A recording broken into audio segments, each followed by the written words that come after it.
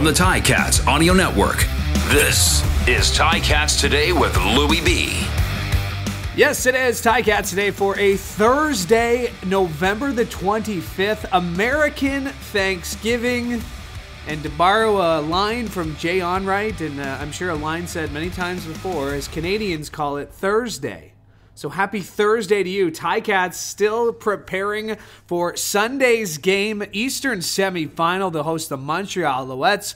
We hope you'll join us here at the stadium. You can go to ticats.ca/tickets, or you could be listening to this podcast, the one you already clicked play on, because later on in the show, I'll give you a keyword to email to us at gameday@ticats.ca, and then we'll pick a winner to give away 2 seats to the game on Saturday or Sunday, and we'll do it again tomorrow. Give away another pair, as we're giving away a pair a day here on Ticats Today. Lots to get to coming up here on the show. We're going to hear from Coach O, as we normally do. We're going to hear from Simoni Lawrence. We're going to hear from Brandon Revenberg. We're going to hear from Jagera Davis, and I'm going to be joined by Chris O'Leary. So it is a very busy show here. Chris O'Leary from CFL.ca, get his thoughts on the big announcement. And there's a couple announcements I want to get to. Number one, we're talking to Sim, we're talking to Rev, because they are up for 2021 CFL Awards, as the league announced that Simoni Lawrence will be the East Division's nominee for Most Outstanding Defensive Player, and offensive lineman Brandon Revenberg will be named the Most Outstanding Offensive Lineman for the East Division, so they'll go to the CFL Awards, which you can attend, by the way, in person. You can go to ticats.ca, find out how you can be at the CFL Awards. But for Simoni, he was named the East Division's Most Outstanding Player for the 3rd time in his career, and for Brandon Revenberg, the 2nd time he's been up for the honor, having previously been named the East Division's Most Outstanding Offensive Lineman back in 2018. So lots to get to on today's show. Also did want to let you know that if you are coming to the game on Sunday, whether you buy tickets or win tickets here on the show, you will hear Big Rec at the halftime, because Big Rec will play the halftime show at the Eastern semifinal. Gonna let you know there's less than 3,000 tickets up for grabs. You go to ticats.ca/tickets. You can email tickets@ticats.ca, or you can call 905-547-2287. Again, 905-547-2287. All right, lots to get to on today's show, as mentioned, so let's start right away. Let's hear from the head coach of the Ticats, Orlondo Steinauer, and we started our conversation just kind of asking him about whether he has seen a change from week to week, from last week in practice to this week, whether playoff mode has been activated. Here's what he had to say. To be honest with you, I just think they're focused. I mean, I haven't really measured anything. I do like the energy out there, but, you know, in comparison to other weeks, you know, I feel like we go out and we prepare hard, and, you know, I haven't noticed a huge difference. I do like the energy, though. No. Well, you know what? I stay out of the locker room. You know what I mean? I really, that's the player's spot. So I'm not going to say, you know, I could be way off, but I don't, you know, I don't have a pulse of what goes on in their room, to be honest with you. I know about the meeting rooms, and I know about the practice field, and that's about where it stops. It's their football team in there. Well, I think it's different team to team, Steve. That's a general statement, but to just, you know, I would take the experience over not take it. You know, I think that just as much as it's another game, the consequences are different. And that's the biggest difference. And, you know, how we prepare and find fixtures and details will always draw on experiences from the past. So I don't think that in the cases that I've been around as a player and a coach, when I've been around, you know, the teams in the playoffs, like I said, as a player and coach, I've never had it where it hasn't helped. But how much, and if that means win or lose, I don't have that metric. Well, I'm extremely happy for them that they're being recognized, and I know that their teammates would likely echo the same thing, along with the whole organization and the coaching staff. It's really neat when you hear of people getting rewarded when you know the inside, you know them from the inside out. And first of all, they're great people. they are outstanding teammates. Brandon's worked extremely hard. He's, overcome a lot. He's just a super strong guy that doesn't desire recognition, but is very deserving of the recognition. He's a quiet leader, comes out to practice, spends time with the younger guys, has been very coachable. I know Mike Gibson's been extremely pleased and says that he's one of the best that he's been around.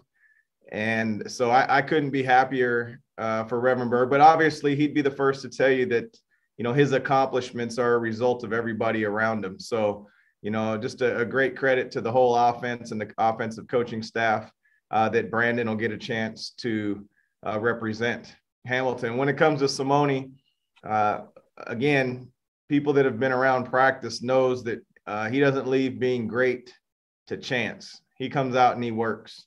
And as vocal as he may seem to everybody else, there's times where he really does just lead by example and goes out and handles his business. So, I think he's deserving representative of the organization, and proud of him. But again, these types of things, I don't mind talking about them because this is a sports entertainment business, but there's one goal.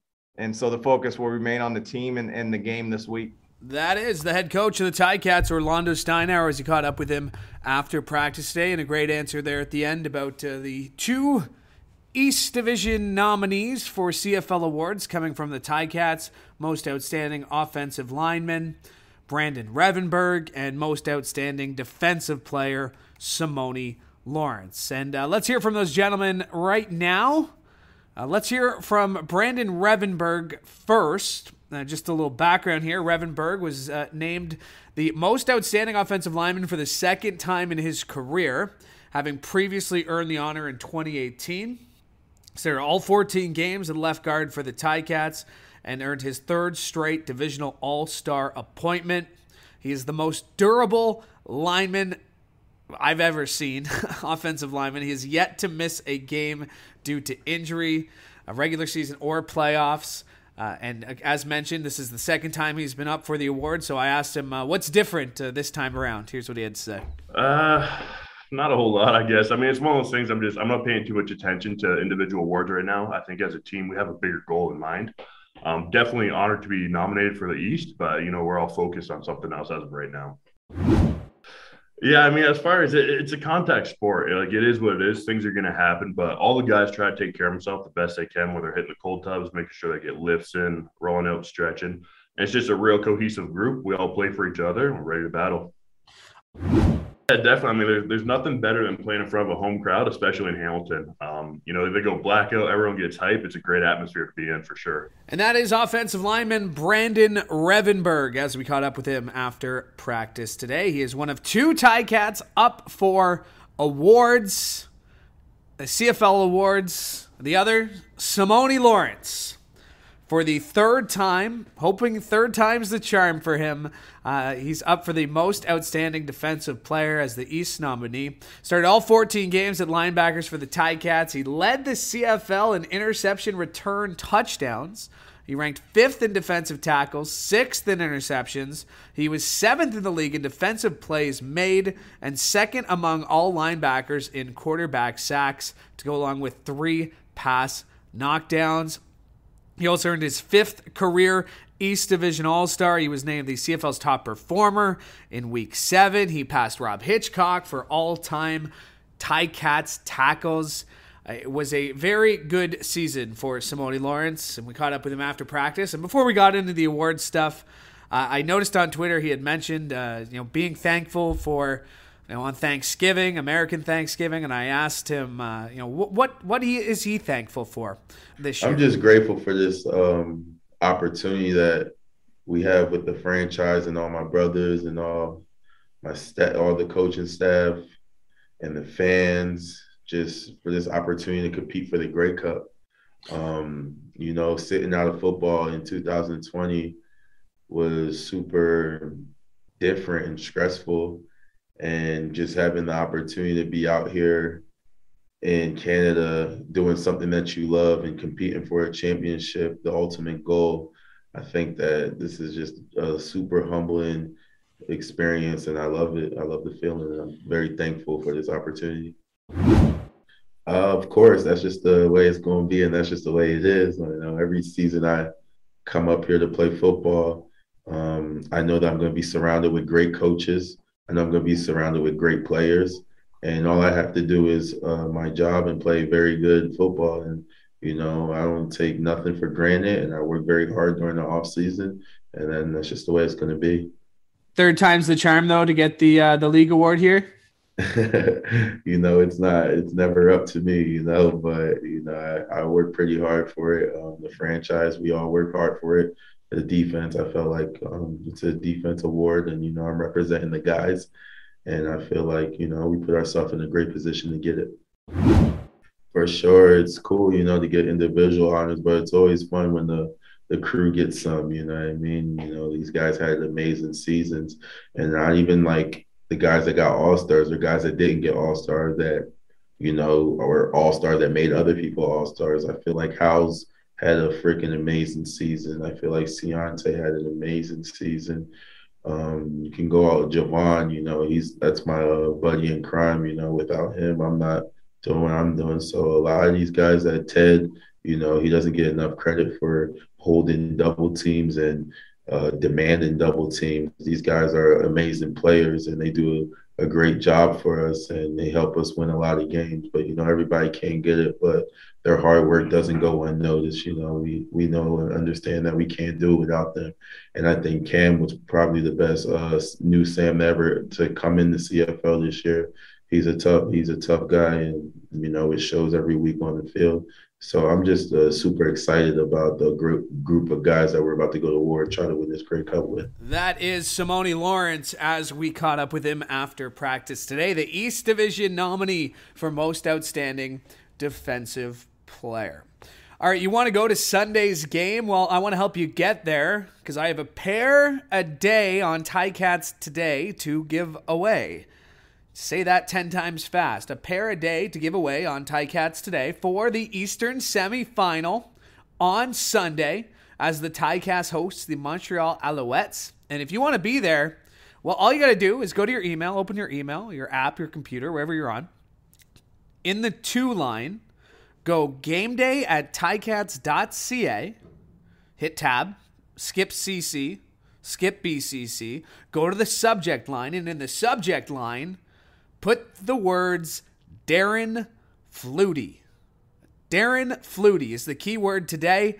Email that to gameday@ticats.ca. Include your name and the city in which you live in the body of the email, and you'll be automatically entered to win a pair of tickets to Sunday's game right here at Tim Hortons Field. That keyword again, Darren Flutie, and the email gameday@ticats.ca. Your chance to win a pair of tickets, and if you don't win today's tickets, well, you might win tomorrow's tickets because we got another pair to give away on tomorrow's show. So lots going on here at the Ticats Audio Network. Giving away tickets. Got a brand new episode of Task and Two's out. We'll have a Speaking with the Enemy dropping later this week as well as I catch up with Sean Campbell. So make sure to subscribe to the Ticats Audio Network and make sure to go email Darren Flutie to gameday@ticats.ca to be entered to win a pair of tickets to Sunday's game. And for more on Sunday's game, very pleased now to be joined by CFL.ca's Chris O'Leary. And Chris, we'll talk about this kind of news that's coming across the show here. Simoni Lawrence, Brandon Revenberg up for CFL Awards as the East Division nominees. And I want to talk about Simoni here because he was the nominee last time we played football back in 2019. And it's pretty incredible that here we got a player who seems to be getting better with age. That's exactly what I was thinking. And, I got to see the list of nominees a little early this week. And that was kind of the first thing that popped into my mind, too, was just these last two seasons, 2021 and 2019, he's just been phenomenal in a lot of ways. And he's really, I think he's always been kind of an all-star, perennial all-star caliber linebacker. And now you look at these last two seasons and he's kind of rounded that out. He's just, he's picked up the sacks, the interceptions, 2 touchdowns this year. Just an incredible season. And and like you said, just remarkable that, as he gets older, has kind of come into his own and really set himself apart, I think, from a lot of players in the league.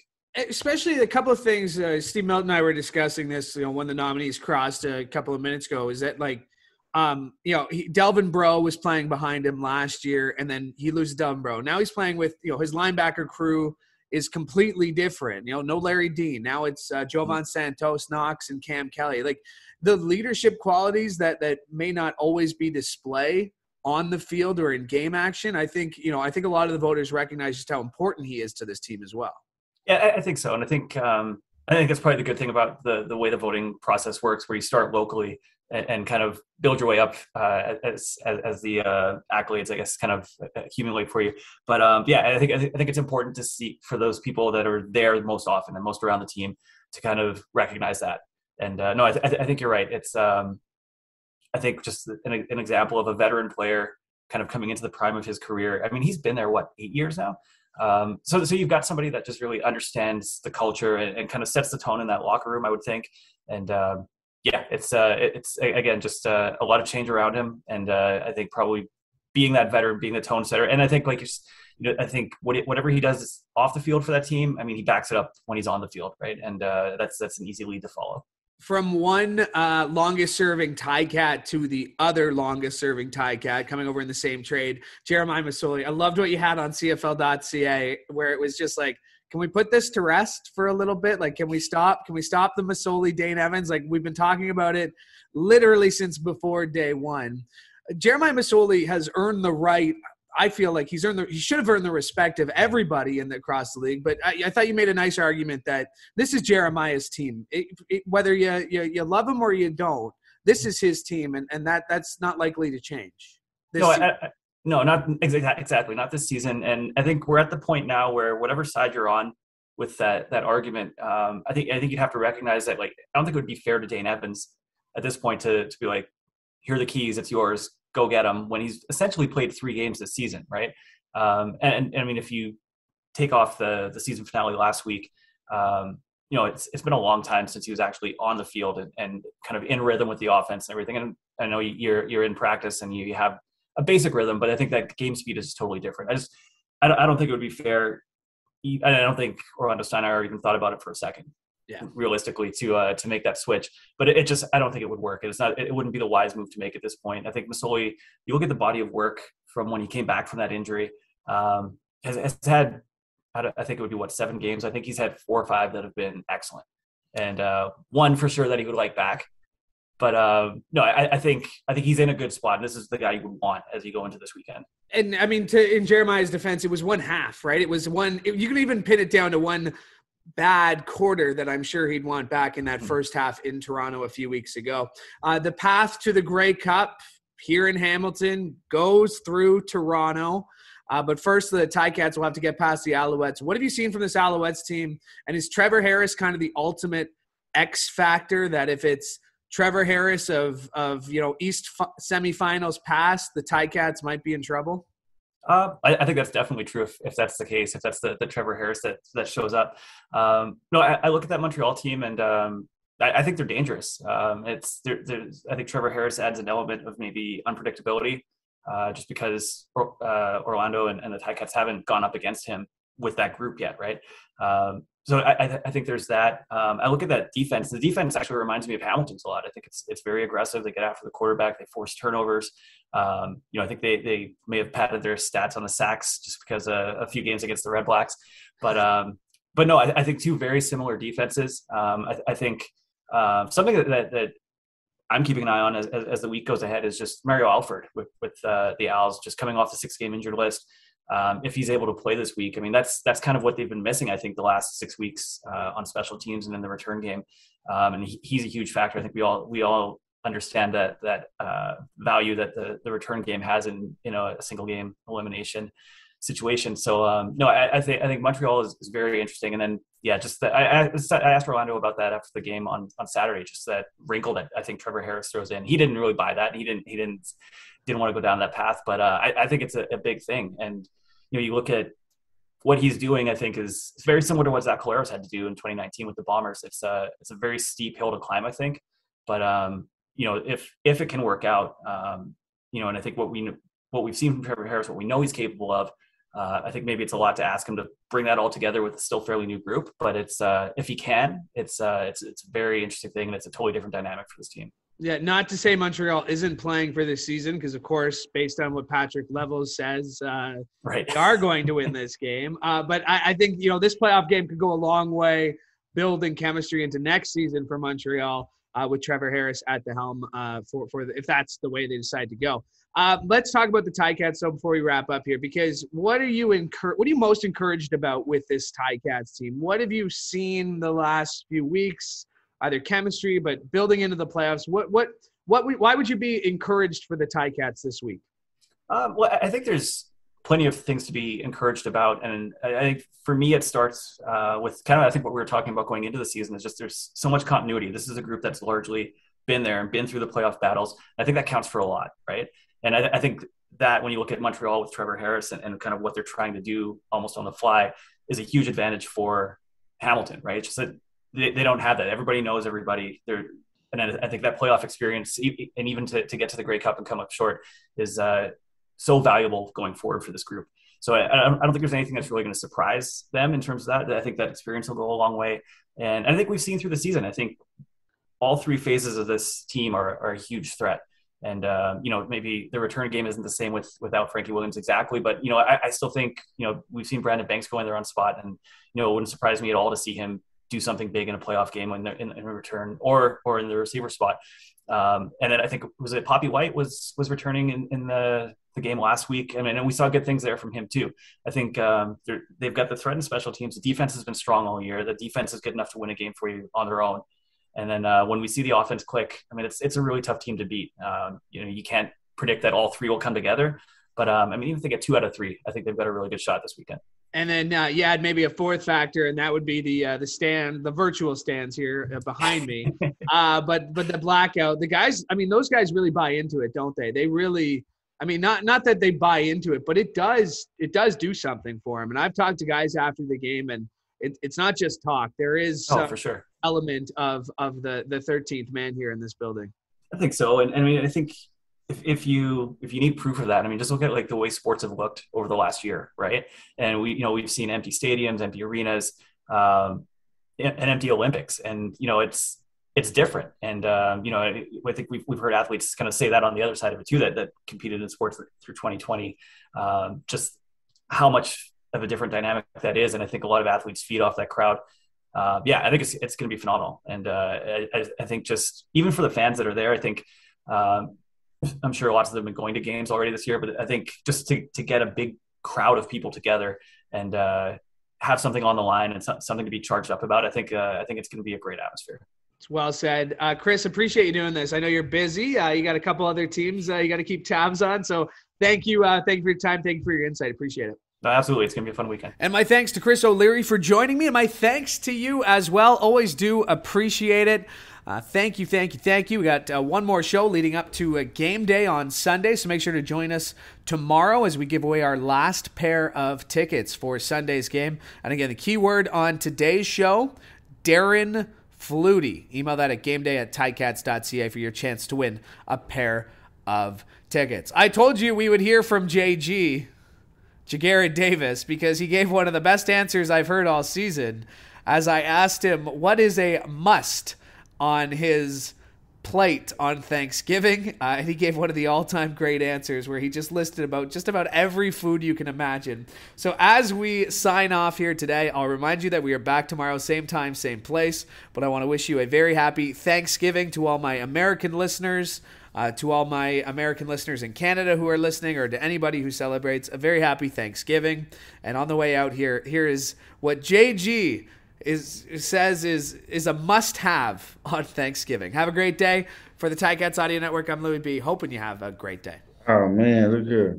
It's funny. I literally just got off the phone with my cousin not too long ago, FaceTime, and showing me the whole spread for Thanksgiving. I mean, it was the candy yams, the broccoli rice and cheese, the smoked deer links, brisket, ham, turkey, dressing, the broccoli rice and cheese, you name it. And desserts galore. My favorite, peach cobbler, honey bun cake, pound cake, sweet potato pie, pecan pie. The list goes on.